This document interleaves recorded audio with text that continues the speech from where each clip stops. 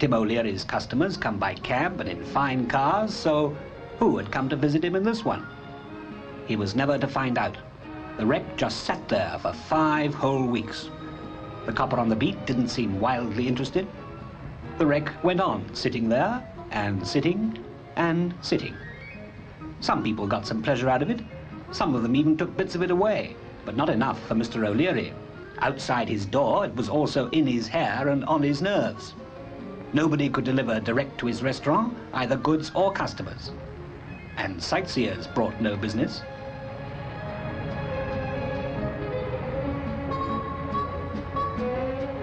The dustmen weren't best pleased either at having to hump Mr. O'Leary's mini bins that much further.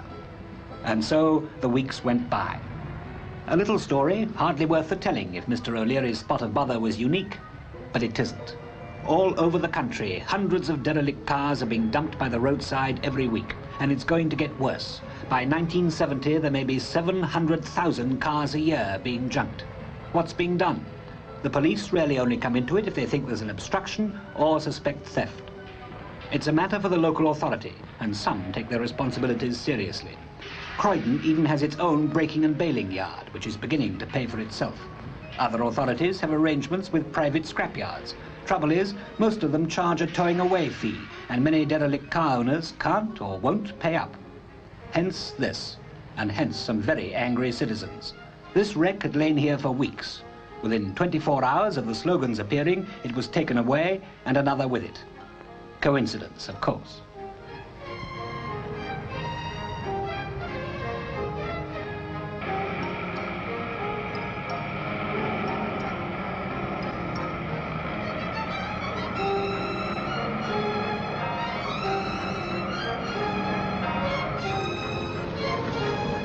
Yet the old car that nobody wants to know is big business. Big? Well, behind this clothesline is one of Britain's biggest industries. It's called the waste recovery trade, and the scrap metal section alone earns over £84 million a year.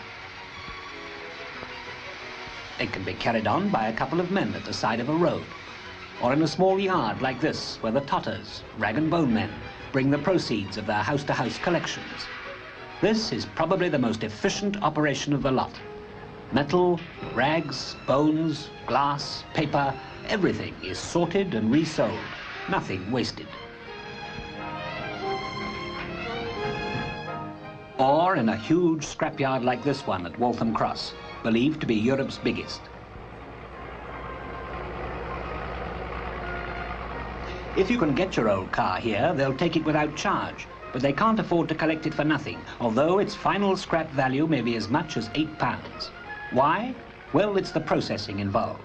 First, the car has to be fired, all the wood and upholstery burnt out, all the non-ferrous metals, copper tubing and the like, disposed of. Newer cars are a different proposition. They'll even buy those for the value of the spares.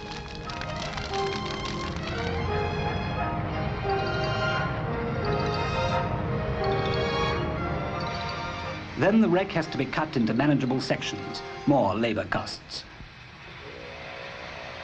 The cut sections then have to be transported to the crusher. Here, at last, machinery takes over, squashing and bashing the scrap into uniform bales ready for the journey to the steelworks. The whole long, expensive process could be fully automated. They do it in the States, they do it in Japan, but the capital costs are enormous and few in Britain have been willing or able to meet them.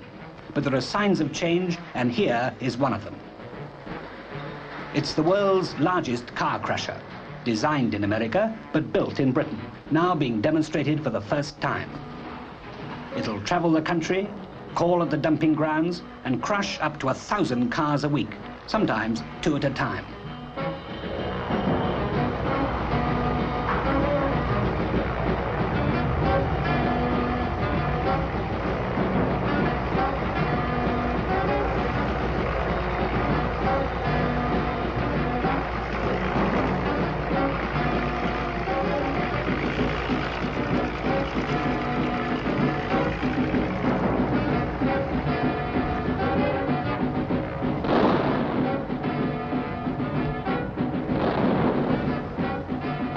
Here it's having a go at an entire car, wheels, engine and all.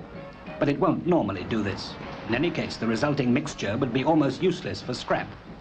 The derelicts will still have to be burnt and stripped, so much of the problem will remain unsolved. Fully automated car disposal is still in the future, in Britain anyway.